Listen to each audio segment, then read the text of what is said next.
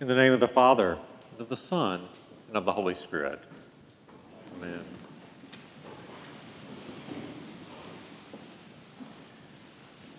One of the things we priests encourage you to do is to make a list of the hymns you would like played at your funeral. At the top of my list is, "What a Friend We Have in Jesus." I wish I could tell you that it was from hearing it many times as a very popular hymn in the Baptist church where I grew up. Actually, that's not the case. Although we are not too penitential around Calvary during Lent, it is still the season of confession. I must confess that "What a Friend We Have in Jesus" became my favorite hymn when I heard it one night in a bar. My sister told me there is this amazing folk singer-songwriter that you absolutely have to hear. Her name is Claire Holly. So we went to Howlin' Mal's in Jackson, Mississippi one night. Claire sang an acoustic version of "What a Friend We Have in Jesus" that made me hear that hymn in a whole different way. Through the longing and the clarity in her voice and the pure simplicity of her acoustic guitar, I felt a closeness to Jesus that I never felt before. I felt a deep level of intimacy and trust, knowing that I could bare my soul to Him and knowing that He cares. I really felt He is my friend. Like many of our recent Lenten Gospel passages from John, today's is an especially long one. But embedded within it is the shortest verse in all the Bible. Jesus wept. Well, that's how I remember it from the King James Version.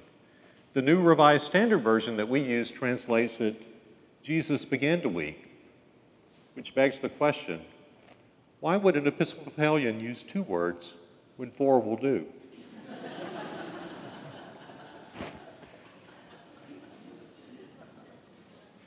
Jesus wept when He saw the corpse of Lazarus, when He saw the tears of Mary, His brother, and those who gathered around her. The verse right after Jesus wept is very telling. The crowd says, "See how He loved him."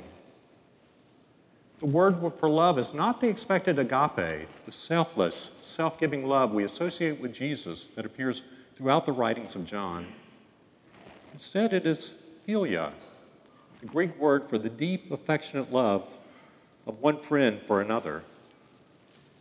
We can see philia as a lesser love than agape, but Jesus doesn't see it that way. A few chapters later, Jesus tells His disciples, "I no longer call you servants, but friends." As He gets closer to His own death, to call His companions friends is the greatest love He can give them. Jesus often moves from the love of the particular to the love of universal. He comes to us as a particular person at a particular time. His self-giving love for all humanity is rooted in a life and a love that is profoundly personal and profoundly intimate. Joseph Scriven, who wrote "What a Friend We Have in Jesus," knew all too well about profoundly personal and intimate love. On the night before his scheduled wedding, his fiancée drowned. In deep sorrow, Joseph moved from Ireland to Canada to start a new life. He fell in love with a girl named Eliza, and just weeks before they were to be married, she suddenly grew very sick and also died. Joseph turned to the only thing that anchored him in his life, his faith. He devoted himself to prayer, Bible study, and acts of service. He became known as the Good Samaritan of Port Hope, the little village where he lived.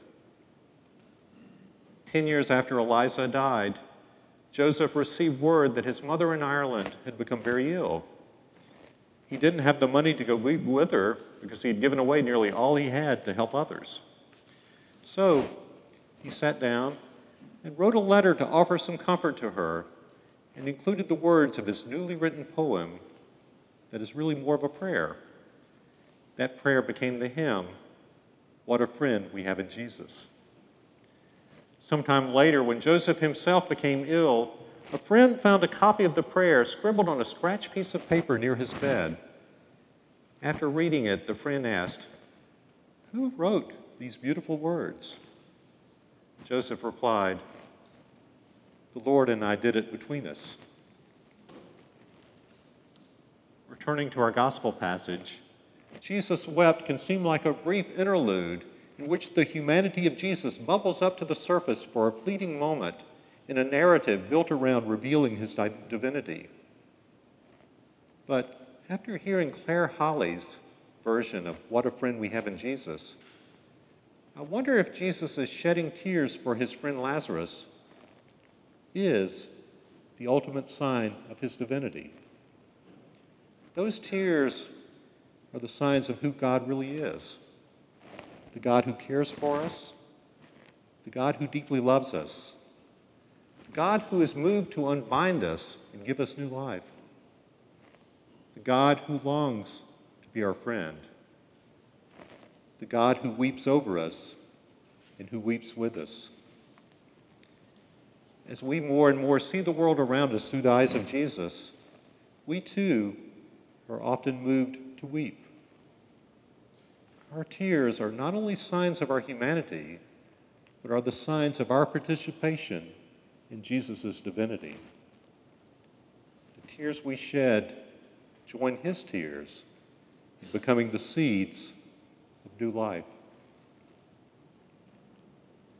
The words of the hymn, written by a couple of close friends, Joseph Scribner and Jesus, who shared each other's tears, and whose hymn was brought to new life for me by Claire Holly, are these.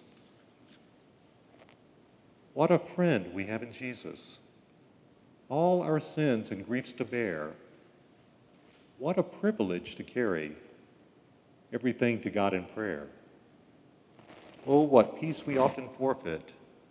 Oh, what needless pain we bear, all because we do not carry everything to God in prayer.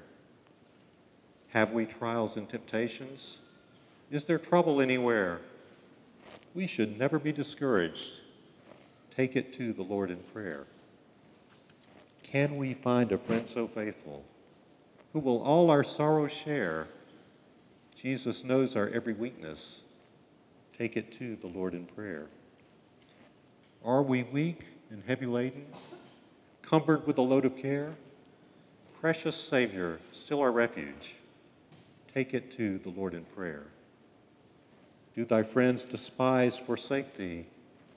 Take it to the Lord in prayer. In his arms he'll take and shield thee. Thou wilt find a solace there.